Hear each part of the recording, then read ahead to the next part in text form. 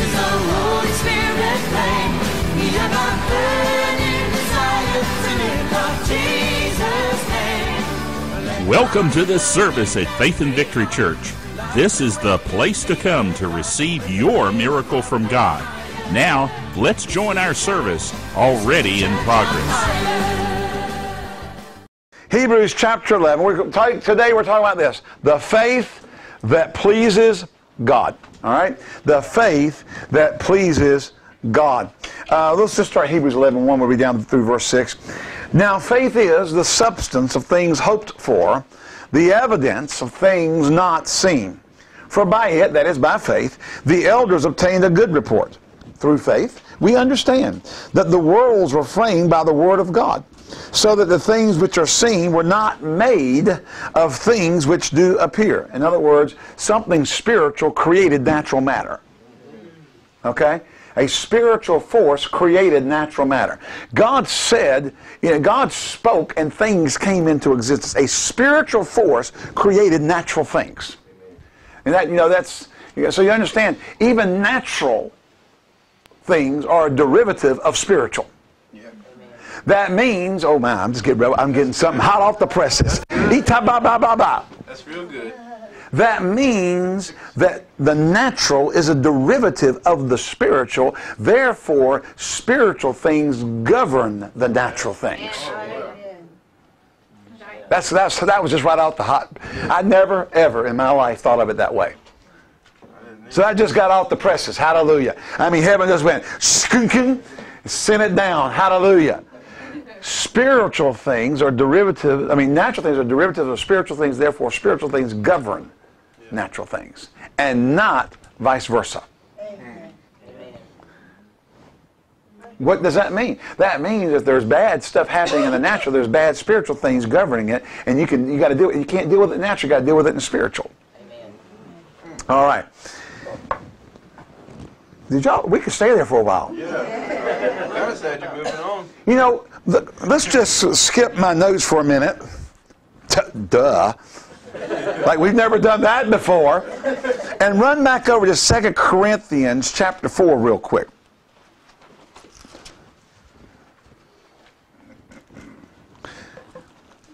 And we'll start right down here in verse. We'll just start in verse 15. It says, "For all things are for your sakes, that the abundant grace might through the thanksgiving of many redound to the glory of God. For which cause we faint not. But though our outward man perish, yet the inward man is renewed day by day." Now, what does 2 Thessalonians chapter 5, verse 23 say? "I pray God your whole spirit, soul, and body be preserved blameless unto the coming of the Lord." Paul, in referring to himself, says, "I keep my body under." Who's the I? He's the spirit man. Man is a spirit. So spiritual things govern even natural things in the body. Your spirit man governs your body. Okay? And though the inward man, the outward man perishes, that's natural. The inward man, spiritual, is renewed day by day. "For our light affliction, which is but for a moment, worketh for us a far more exceeding and eternal way to glory. While we look not at the things which are seen." This is 2 Corinthians chapter 4, verse 18. "While we look not at the things which are seen." What's that? Natural? Talking about natural. Hello? "But at the things which are not seen," we're talking about spiritual. "For the things which are seen are what? Temporal." Amen. Now that word in the Greek, you go study that, it kind of conveys this thought, subject to change. The things of the natural are subject to change. But the things which are not seen, what's that? Spiritual, are eternal. Well, what do we know from the Word of God that is spiritual? Now, Jesus said this in one place. He said, "My words, they are spirit and they are life." So the Word of God is spiritual. And he said this, "Forever, O Lord," the Word of God says this, "Forever, O Lord, thy word is settled in heaven." So what do we know that is spiritual that never changes? The Word. The Word of God never changes. Yet it tells us that the natural things are subject to change.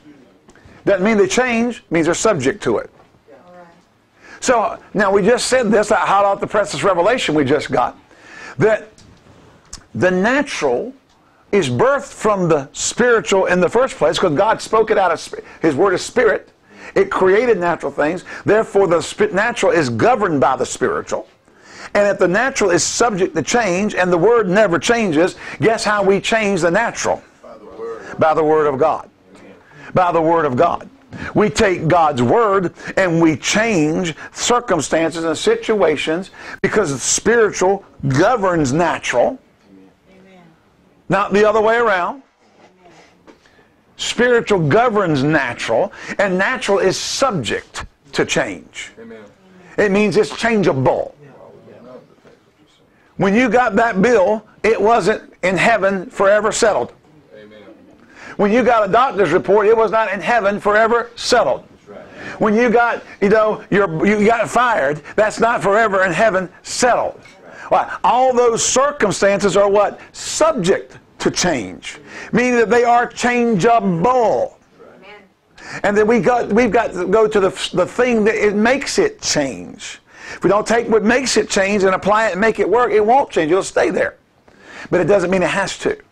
So when we look at this, when he says here in 2 Corinthians chapter 4, verse 18, that the things which are seen are temporal, are subject to change, that means no matter what the circumstance going on around you is, it has a susceptibility or a ability to be changed by that which created the natural in the first place, spiritual. Amen. That's why we spend years, decades, weeks, months writing books, teaching series, teaching on having your confession and speaking. Now, we missed it many times simply because we thought if we just said it and didn't believe it, it would work. But remember that the spirit of faith is this. Bill, help me with the scripture. I just went totally blank where it was. 2 Corinthians chapter 4, verse 12. 13, okay. Same chapter. Didn't you have to leave the chapter? Okay. Verse 13. We have in the same spirit of faith, according as it is written. So here's the spirit of faith. I believed, therefore have I spoken. We also believe, and therefore speak. Faith is not confessing. As a matter of fact, if you're not in faith, it's not a confession. Well, I read my daily confessions every day. If you're not in faith, it's not a confession. Well, what is it if it's not confession and I'm not, and if I'm not in faith and I'm saying it? It's meditation. Right. See, to speak something over and over, to mutter something over and over again and not believe it is to meditate on it. You're thinking about it. To produce belief. To produce faith. Right. But when you believe it and you say it, it is confession. Okay? So you take the words that are spiritual and decree them against the natural, which is subject to change, and start making faith declarations or confessions. It is a Greek word, to confess, to profess or to confess. But we understand Bible faith, you believe it. You believe it. If you don't believe... See, what did it say about getting saved? If you'll believe in your heart that Jesus has been raised from the dead and confess with your mouth that He's Lord, you'll be saved. They go hand in hand. You got to believe. What does Mark 11, 22, 23, and 24 say? Verily I say unto you, or have the faith of God, have the faith of God. For verily I say unto you that whosoever, Nathan, whosoever, that whosoever, all right. Just in case you're wondering, if you're a whosoever, raise your hands. When we say whosoever, you raise your hand. If you don't know that you're a whosoever, we can help you. You're a whosoever. Okay?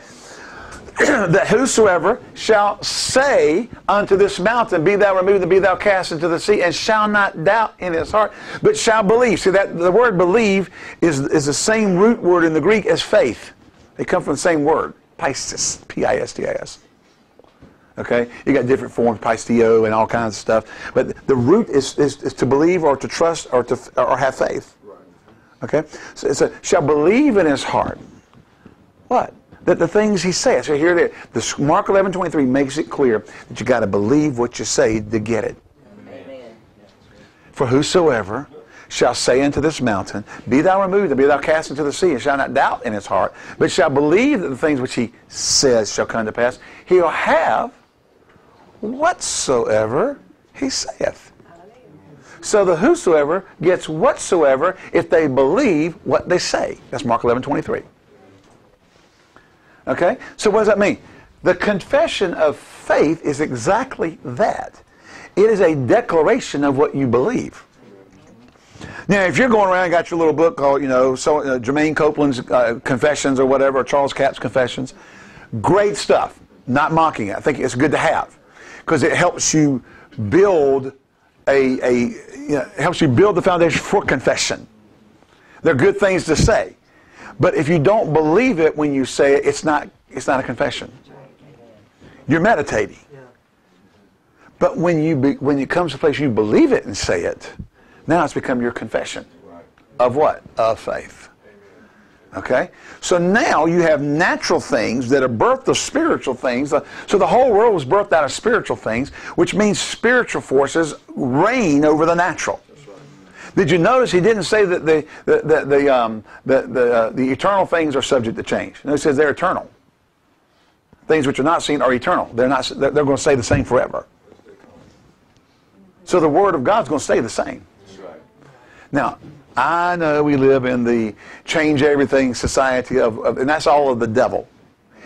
Everything that Satan is doing in this realm right now is to water down the authority of the Word of God. Well, we got the feminist Bible. God is a she. I think God knows what he is. He don't have any qualms about it. He is not a transgender God. Amen. Okay? He don't need any help figuring out what he is. Or gender fluid. That's right, gender fluid, the new term. It means you just don't know. You're flowing back and forth between the... Just anything. Yeah, whatever you decide to be. They got some woman now who says she identifies as being a cat.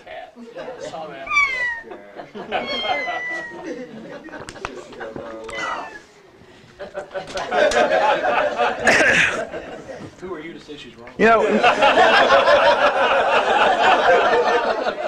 What'd you say? Who are you to say she's wrong? There's a woodshed out back. Didn't know you were coming to the comedy club today, did you, Tim? So here we have it. I'm way off my notes, okay? I will get back to them. It might be... Huh? I'm sort of offended because they don't have a transgender bathroom here. Tell you what, run down the hallway and just put a sign on the doors. We don't want Tim offended now. Put a big question mark.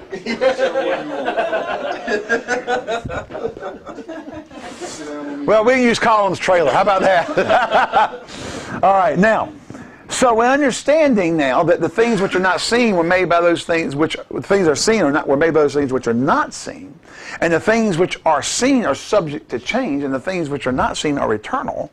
And we know that the Word of God's forever settled in heaven. Then where do we spend our time meditating and focusing and looking into to determine how things are supposed to be? You can't look at your job situation.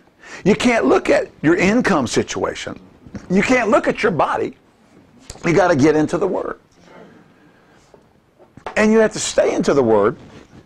Now let's run over here real quick to Romans 10:17. We're going to make it back to Hebrews 11, I promise you. Maybe next week, but we're going to make it back there. Now Romans chapter 10 says this. It says, so then faith comes by hearing, and hearing by the Word of God. Now, we talked about this on Wednesday night, and faith comes, or faith accompanies, or faith comes by what? The message heard. And what is the message? Now, in the Greek, in the what we call the majority text, now, like I said on Wednesday, there are two main texts that people use for translating the Bible. The majority text was accepted as the primary text until the late 1800s when the Revised Standard Version came out. And they began to use the minority text, which are the ones that had less agreement with the older transcripts. Okay? And so there's a lot of things that got changed and stuff. And so when in the minority text, it came out and began to say things like the message of Christ or the what Jesus spoke. But in the majority text, it says here by the rhematos of Theo. By the rhematos of Theo. And that is the rhema of God. The thing God spoke. The spoken word. Faith comes. So what happens? Well, how do we get the word spoken to us or revealed to us? Remember, Jesus said that the Holy Ghost will come unto you and He'll bring to you remembrance all things whatever I've said unto you. Remember, one of the meanings of the word parakletos. Now, if you read King James Bible, or probably most translations, when it says Jesus said, "I'll send another comforter," in the Greek, that is parakletos. Then that's a transliteration of the letters, parakletos. And that word doesn't just mean He comforts. And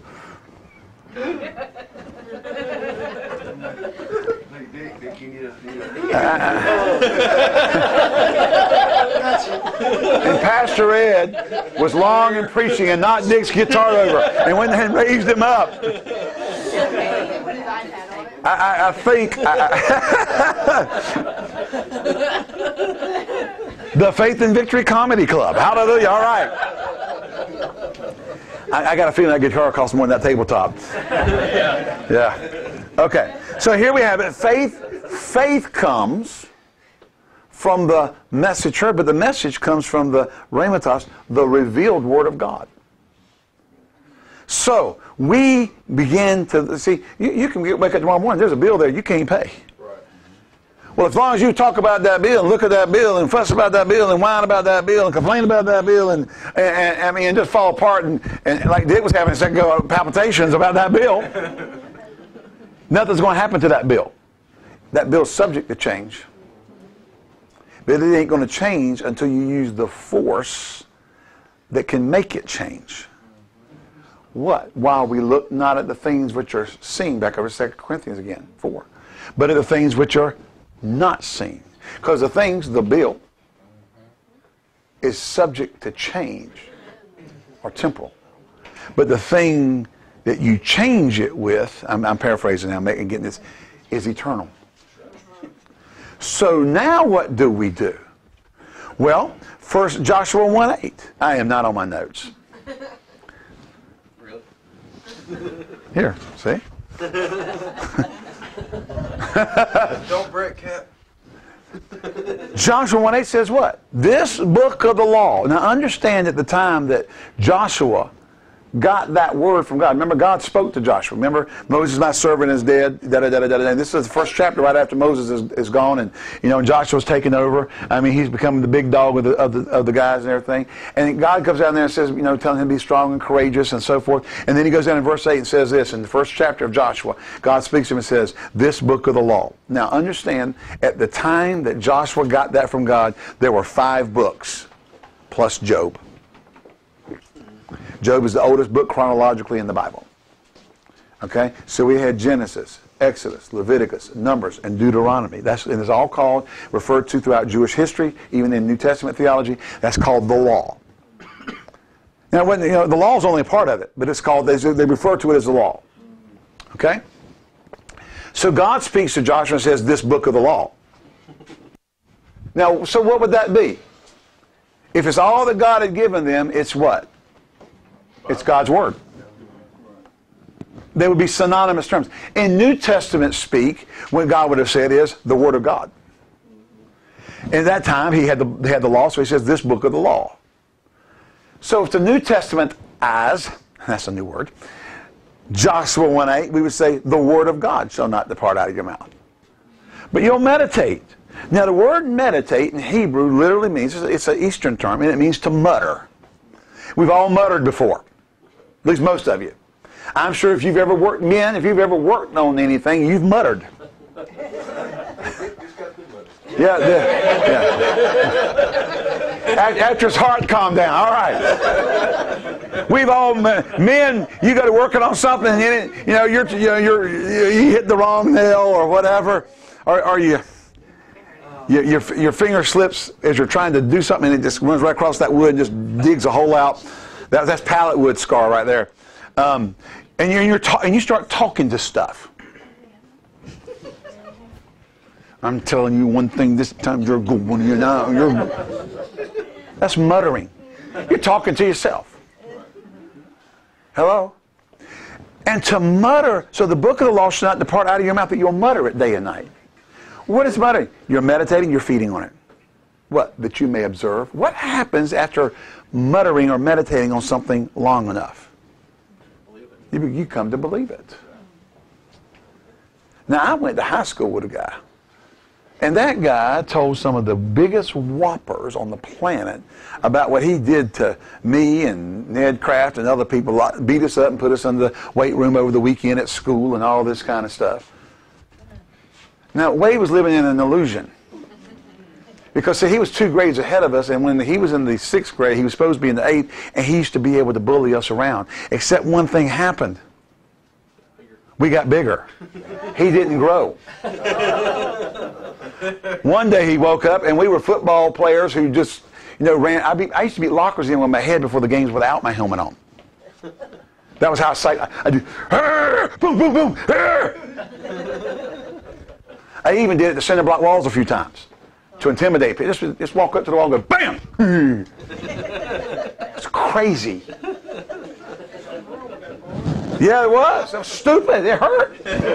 But I didn't let them know it hurt. So I was intimidating them. If he's crazy enough to hit a cinder block wall with his head, we're not going to mess with him. Because he's just crazy. Anyway, he would tell us things like, you know, he beat me up and locked me in the weight room at the school over the weekend. They couldn't find me in this.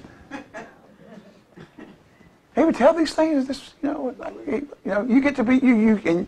And my brother, see, you're a liar. If you lie, my brother could lie.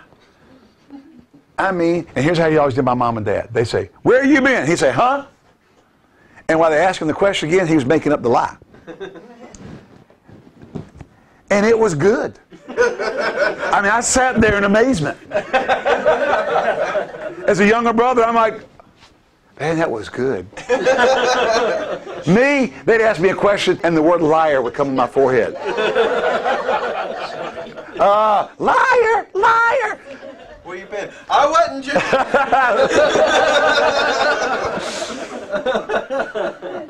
But if you'll meditate, you'll tell something like, I've known people who've told lies so long they actually believe they were true. Well, see, let's do this on the right side. Let's get a hold of the Word of God and mutter it and mutter it and mutter it until we just believe it's absolutely true. And then what does Joshua say? This book of the law should not depart out of your mouth, but you'll meditate therein day and night, that you may observe to do according to all that's written therein. For then you will make your way prosperous and you will have good success. Amen. Now, the Hebrew actually says you'll deal wisely in the affairs of life. What happens when we meditate, mutter the word to the point that we believe it, and now we're making confessions of faith with that which is eternal, then that which is eternal comes into contact with that which is subject to change and changes it. The key is that we have to get to the point that we believe what we're saying.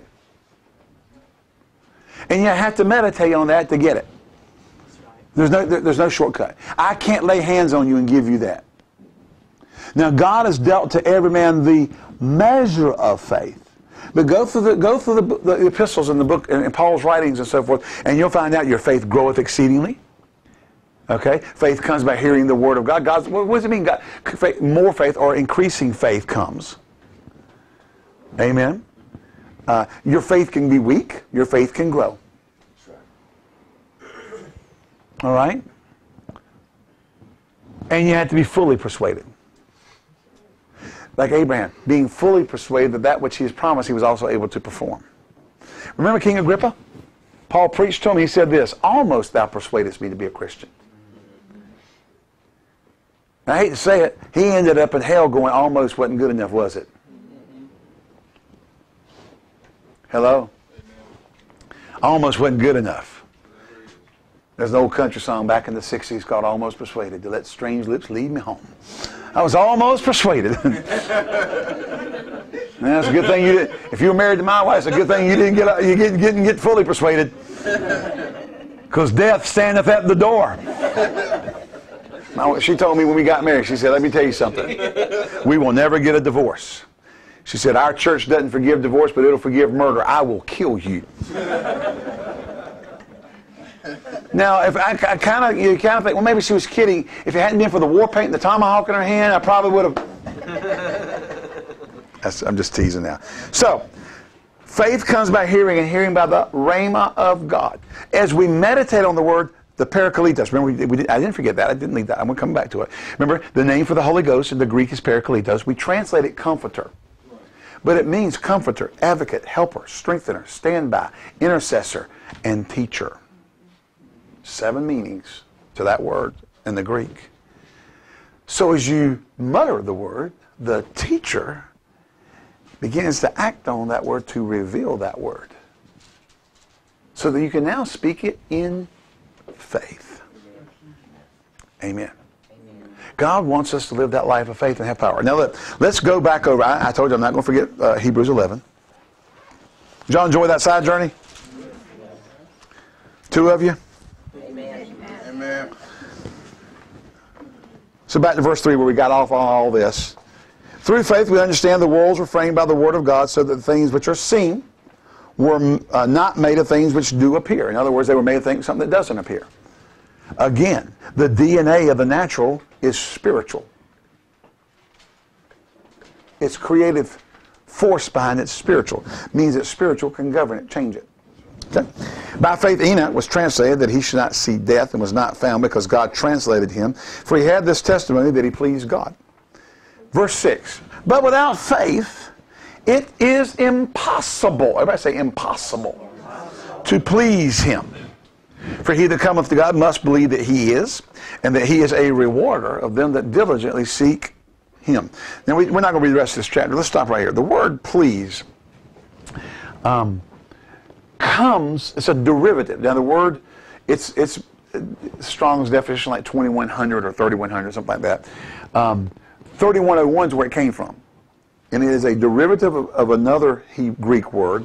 And it does mean to please, but the derivative it comes from, no, the root that it came out of means to be in agreement with. Or agreeable. So then faith, so without faith it's impossible to please, or it's impossible to come into agreement with God. God can't agree with fear. God can't agree with doubt. God can't agree with unbelief. Amen? So, you become agreeable with God, or come into harmony with God. The word agreement, Webster defines agreement as being of one mind. Okay? But see, we're spiritual, so we're to be of one spirit. Remember that? We commune with the Father of spirits. Okay, and we shall live.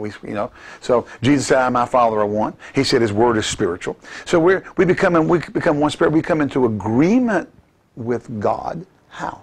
Through faith. God doesn't change. I am God, the Lord, and I change not. Now you can go up to God and tell Him you don't like the fact that He made you a woman, and He's not going to change you into a man. Now some demon-possessed nutbag doctor might, but you're still going to be a woman. And I don't care how many hormones they pump into your body, you're still a woman. Or a man, whichever one you started out as. That's what you is. I don't care. That's what you is. That's what you would die. Now I remember a number of years ago, Sandy probably remembers these. Back in the 60s, they used to have these little kits you put on Volkswagen Bug chassis. You take the Volkswagen Bug thing off, and you'd put a Duesenberg or whatever fiberglass body on it. It was still a Volkswagen Bug. It still went.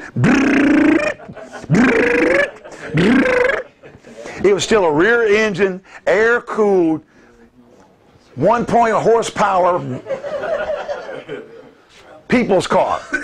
I don't care what cover you put on it.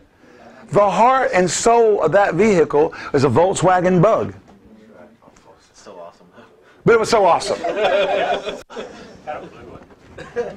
Bill had a blue one? I had a competition blue. Well, Chevrolet competition Bug? bug. That's so awesome. I got that thing up to 80-some miles an hour. Once you get that, it started flying. Now, see, what it was you didn't see is they kicked the floorboard out and they were doing the Flintstone thing on the bottom.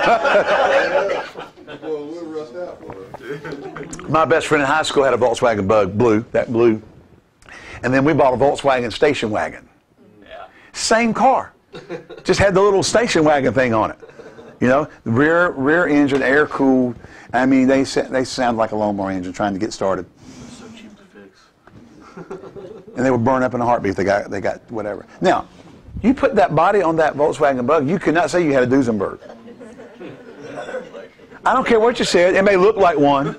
It may was decorated. It had a Rolls Royce. They had like numerous body kits you could put on these things. And but as soon as you cranked it up and started changing gears, and everybody knew because the front end would go up. You know, how many remember that? Yeah, it would kind of like the front end would go up when you change gears. Particularly the speed shift. Brother Bill, terror on the highway. But simply covering it didn't change it. Simply covering it or changing that outside body didn't change its internal. So to change the natural, you've got to change the internal through something that is different. Amen. Isn't that right? Now you start taking the Word of God. You renew your mind to the Word. Be not conformed to this world, but be transformed by the renewing of your mind, that you can prove what is that good, perfect, and acceptable will of God. Amen. Receive with meekness the engrafted Word of God, which is able to save, sozo, restore, make sound your suke, your soul. Now, we like to say it this way, you have to change how you think. Amen. So that when natural things show up,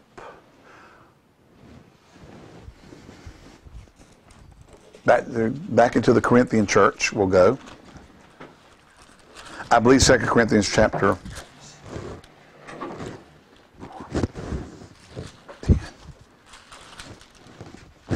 10. 2 Corinthians chapter 10. Well, Paul wrote some good stuff to the church at Corinth. Why? Because they were carnal as all get out. We need, and a lot of the stuff that they went through, we go through, and it helps us all out. Look here. 2 Corinthians chapter 10, verse 1. Now I, Paul, myself beseech you by the meekness and gentleness of Christ, who am presence and base among you, but being absent am bold toward you. In other words, my natural presence isn't anything big, but I am a spiritual giant. But I beseech you that I may not be bold when I am present with that confidence wherewith I think to be bold against some, which think of us as if we walked according to the flesh. For though we walk in the flesh, I say that I walk in the flesh. How do you know you walk in the flesh? You wouldn't be here if you didn't.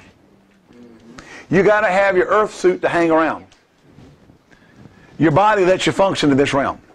Paul wrote and said to be absent from the body is to be present for the believer. To be absent from the body is to be present with the Lord. You got to have the body to function here. Though we walk in the flesh, what? We do not war in or after the flesh. Your battle's not done in the flesh. I.e., you cannot change the natural things that are subject to change through natural means. Amen. Because the thing that changes them is their spiritual DNA that created them. Spiritual things change them. It takes a spiritual force to change natural circumstances. Okay? For the weapon, listen, he says, for the weapons of our warfare are not carnal, that means natural, but mighty through God to the pulling down of strongholds, casting down imaginations and every high thing that exalteth itself against the knowledge of God, and bringing into captivity every thought. Thoughts come out of spiritual realms. That's why you put on the helmet of salvation, because Satan's throwing fiery darts at your mind to get you to lay hold of them to begin to meditate on them. Why? Because if you meditate on the wrong thing, you'll establish a natural thing and keep it there and won't change it. although it's subject to change, you're not doing anything to change it.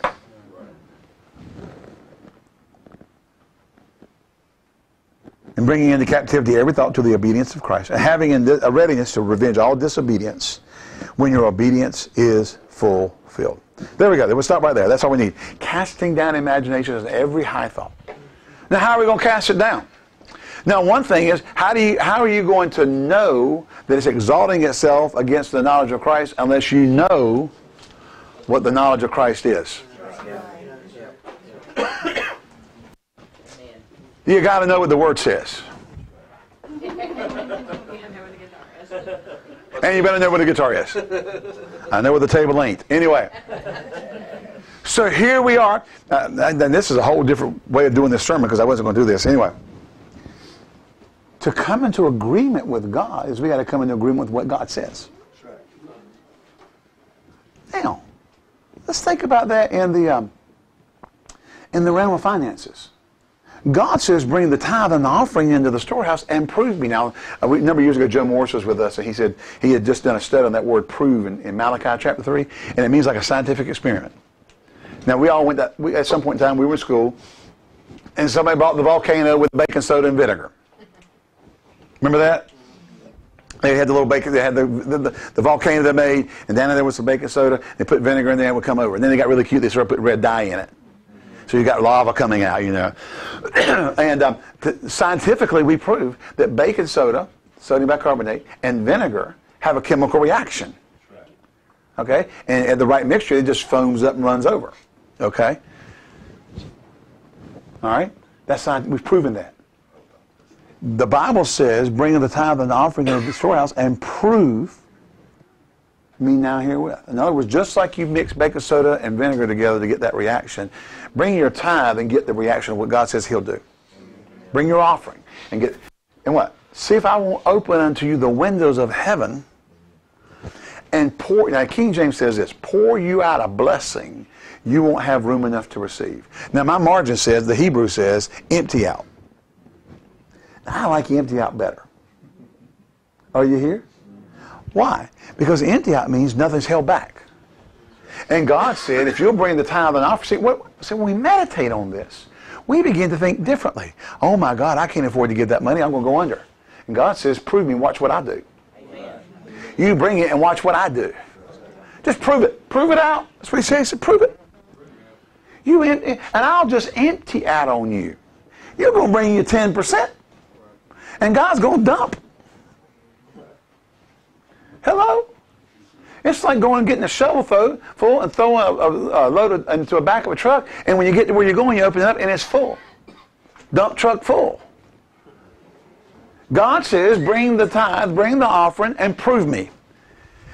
And then I'm going to open up my windows and I'm going to empty out on you blessings you don't have room enough to receive. Now let me say this. If you've constantly been thinking about lack and not having enough, you've got to change how you think. And the only way to change how you think is begin to meditate. Go get the scriptures on prosperity and start meditating on them. I'm using prosperity right now. This works in other areas. This works in healing. It works in soundness of mind. It works in peace. It works all kinds of things the Word of God promises us or has for us. It works there. I'm just using this one right now. It's kind of a strongly natural example. Let me say this. Prosperity and poverty are natural events in the natural. I'm going to get 6 jobs. You could never get enough work to change it. Now, you need to work because the hand of the diligent prospers. But you can't kill yourself working. You can only work so many hours a week. Amen. Physically. Your body can't, it's just not, you got to have rest. There's natural principles in the Word of God. It tells you, God gives us sleep.